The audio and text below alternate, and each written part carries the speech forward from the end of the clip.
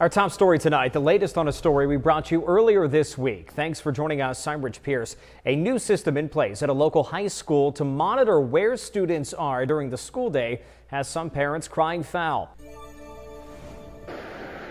Kate, about 15 minutes ago, things really started to wind down here outside the Millsop Community Center. But right after that, some members of the Native American community locally here from Weirton just came to the rally, and we're going to pan over and just take a look at them now. They've been engaged in a discussion with Michael Keffer. Keffer, of course, is the one who organized this rally. Breaking news in Steubenville right now. You're looking at a house fire on Lincoln Avenue through the lens of our tower cam. Lincoln Avenue is closed at Railroad Avenue right now as crews work on that fire. Not a lot of details at the moment, but we will keep you updated as we learn more. Severe Weather Team 9 coverage for you now as we take a live look outside through the lens of our tower cam, and that's a little bit of a better shot than earlier. You can kind of see some of downtown Steubenville if you look very low. It's a rainy one out there tonight, isn't it? If you're expecting to see Jeopardy right now, we are live because we've had multiple tornadoes here in the Ohio Valley this evening. It all started around 5 o'clock. We've been on air with coverage constantly of these tornadic systems since then. Kate, Chief Culbertson, thank you so much. Let's go now to Tyler Madden. He is covering that Wintersville tornado and the damage therein. Tyler. We'll send things back to you. All right, Tyler, thanks so much. Tyler and Kate on scene right now. Clara Neal's out there too. We have more coverage coming up in just a little bit, and tonight at 10 and after the Olympics on WTOV9. Let's go now back to Brian Ivy.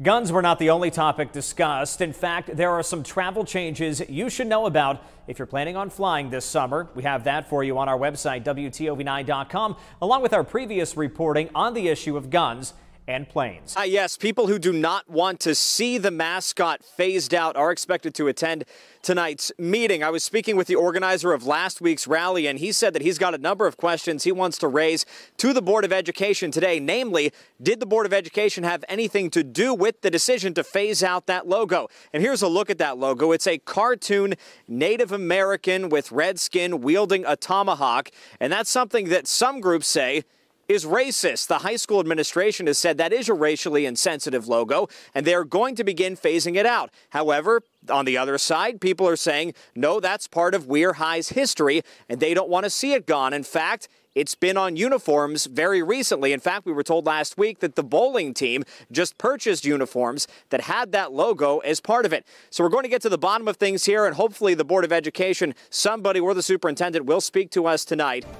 Starting tonight's health check, since the coronavirus pandemic began, more than 1 million people have called Poison Control with COVID-19 related questions. That's according to the American Association of Poison Control Centers. The oldest bridge in West Virginia is in Elm Grove, and it's about to undergo a rehab project. Next week, Monument Place Bridge on National Road will close for an estimated year and a half. The work will not replace the historic structure, but functionally, it will be like new. Governor Mike DeWine enters what could be his final year in office, having, for a time at least, been one of the major faces in the fight against COVID-19 at the state level. But a lot has changed. A Senate bill limiting his powers and a reluctance by just under half the state to get the jab. Here's part one of my sit down at the governor's mansion. Senate Bill 22 stripped you of some of your power when it came to pandemic response and health orders. How big of a hindrance was that, and has that been? You know, I think at this point in the pandemic, I'm not aware of any state that's compelling anybody to get a vaccine. You've been very pro-vaccine the entire time. Red counties tend to have a lower vaccination rate. Of course, many of those people voted for you. Why is that, and is there anything that can be done party-wise to encourage? I think we're seeing across the country a real divide between more rural counties and more urban counties. The date, May 29th. The place, Hancock County. The site, the Ergon facility in Newell. Flames shooting into the night sky. The second fire at the plant in as many months. I sat down with Hancock County Emergency Management Director Jeremy Ober to find out how the county is grading the response and if there is cause for greater concern. Good evening, Rich Pierce alongside Kate Davis and live in downtown Wheeling, where we are excited and we are preparing just an hour away now from the Main Street Bank Fantasy and Lights Parade. A year hiatus due to the pandemic last year, but we are back this year. We are excited. People are lining up here. It's chilly. Kate, there aren't too many occasions where I can break out the Christmas tree tie, but my daughter made sure that I had it on today. To help us break it all down, we're joined by political analyst Mike McTague. He's from Ohio University Eastern. Mike, thanks for being with us again. My pleasure. And you and I had this discussion in 2016, and this feels a lot like 2016, doesn't it so far? Kate, good evening to you. The president taking the podium about 3:45 this afternoon. This was all part of the Shale Insight Conference. That is a coalition that brings together oil and gas producers and workers from the tri-state area, of course, Pennsylvania, Ohio, and West Virginia. Now, in his speech that lasted for about an hour, President Trump touted the possibility of a cracker plant in Dilly's Bottom. Let's take a listen. Kate, the day-long journey may be coming to its end in the next hour or two. Right now, they are lowering the bridge onto those concrete piers, and when that's done, they'll have to weld the bridge to the top of those concrete piers. What's going to happen is tonight around 7 or 8, they're going to assess where they are. They could finish tonight. They could wait to finish tomorrow morning. But as the bridge sits right now, it is safe. They could drop things and move on right now, and it would be just fine overnight without any issue. And I'm going to step aside and let you see what workers are doing right now. And there are workers up there, and it's hard to see because they look awfully tiny. Now, this bridge reached its peak at about 4 o'clock today, and ever since then, they have been lowering it ever so slowly. In fact, when you watch it, it's nearly imperceptible to the eye how much that bridge is actually moving. But when you compare it to where we were a couple of hours ago, there is certainly a difference. I don't believe Weirton, West Virginia needs to cave in to the cancel culture. Yes, I believe the logo should be removed. The logo is a cartoon image of a Native American holding a tomahawk. And while it's not officially the school symbol, it does appear on shirts, hats, and even uniforms. Was never intended for any type of racism, offensiveness, or anything like that in that manner. This right here, from my understanding, was chosen because of what an Indian represents. An Indian represents a warrior, strength, pride, and spirit. Michael Keffer is a 1997 Weir High grad and the organizer of the rally. He's not happy with last week's announcement that the high school would begin phasing out the logo. You had told me before you're willing to potentially pull your kids out of sports, potentially switch schools over this. Is that still the case? That very well could be the case. And that's not just coming from me. There's a lot of upset parents. The cause bringing dozens to the front steps of the Millsop Community Center. I'm out here because that Indian is not bothering anybody. They want to change our history. It's not about the sign. It's just history. I don't like that. I think it's terrible what they're doing. I was a Red Ryder, and all my life I was a Red Ryder. And I don't like somebody telling me I'm not going to be able to wear this logo that I'm wearing on my hat. I think it's crazy. I mean, are the Native Americans complaining about us?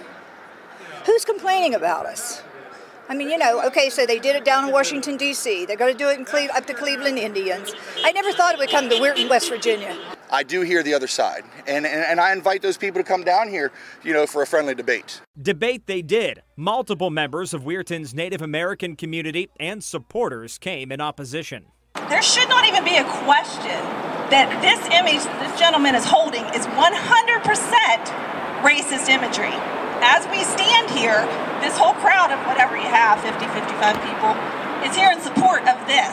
The name itself, Red Riders, stands for like the redness in our skin and the genocide of receiving any red arms or scalps of Native Americans. I find it so funny that so many people believe that it is acceptably okay to keep this image. I don't, like, if you believe this image is perfectly okay and you see nothing wrong with it, I do believe you need to educate yourself on the history of Native Americans and understand why that's not okay. Supporters of the logo say it's not just the decision, it's how it was made. They believe the community should have played a bigger role. West Virginia 1st District Delegate Mark Sotelo agrees. I just heard him over the weekend, just from Facebook.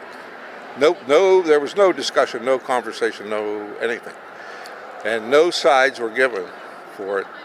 And I think that's unfortunate. Do you believe the mascot is racist? Do you believe the logo is racist? I believe that the mascot, the one that he held up, I could see that being offensive. After speaking with the other side, Keffer did say he would be in favor of making alterations to the logo. You can find the original statement from Weir High's principal on WTOV9.com. We did reach out to her and the superintendent today, but have not heard back. The school's official logo is the Block W. And while the economy is booming, there are many in the area who say it's a short-term gain for long-term pain. More now in part 2 of this special assignment. This is a story that's not being told, and it needs to be told. The cracker plant in Beaver County continues to rise, and with it, environmental and health concerns for many, including Terry Baumgartner, who lives just a 15-minute drive from the Shell cracker site. Baumgartner is a member of the Clean Air Council and the Beaver County Marcellus Awareness Community. Increased risk for asthma, cardiovascular disease, cancer, birth defects, and endocrine disruption, which is thyroid and reproductive disorders. So people need to know that. She's been part of a push to spread awareness to stop the industry buildup in the Ohio River Valley. Trying to support communities that are learning to resist the invasion of this petrochemical industry. Bob Schmetzer is another advocate in the county pushing to scale back on the petrochemical industry. We still have to live here. We're here all the time, and we're not going anywhere. And do we deserve to be made sick? You know, can government issue permits to pollute and harm us? Beaver County Chamber of Commerce President Helen Kissick. You can't have jobs and have zero impact to the environment, but you need to be able to balance the two so you get an equation that moves you forward for your county, and that's what Shell happens to be doing. Kissick has a background in the petrochemical industry, so does County Commissioner Jack Manning. They think we're either killing the earth or killing them. All I can tell you is, again, we're breathing the same air, drinking the same water, have the same concerns. I have a 12-year-old granddaughter, lives right up the hill here. I certainly want a healthy future for her as well. Air and water, two of the biggest concerns for activists like Baumgartner. She's worried about solids dissolving in the river and pollutants in the air. We've got the output, which is plastics, single-use plastics, many of them, not entirely. You've got that contributing to global plastic pollution and the health impacts of that. You've got the impact on climate change. And then you've got the just pure physical health impacts. Baumgartner says enforcing regulations is another issue, local municipalities versus large corporations. Then there are financials. Shell is receiving a tax avoidance worth $1.6 billion for 600 permanent jobs. When it comes down to the permanent jobs, that amounts to a taxpayer subsidy of $2.6 million per job. It's much more than that. First of all, that industry has an induced or indirect job market. For every one permanent job, you have to multiply that by 4 or 5 times. And that's just connected with the site. The message from activists: don't sacrifice long-term pain for short-term gain. The reason, that many people want a good job is for their family. They want it for their children. But if you're building the kind of future that folds in suffering for your children, is it worth it? If you think jobs and money are more important than the environment, try holding your breath while you're counting your money. Some people you can't reassure. Like I said, if you're ideologically opposed, then there's nothing that can be said by industry or government or anybody else that's going to convince people. In 2020, should we be investing in plastics? Absolutely not.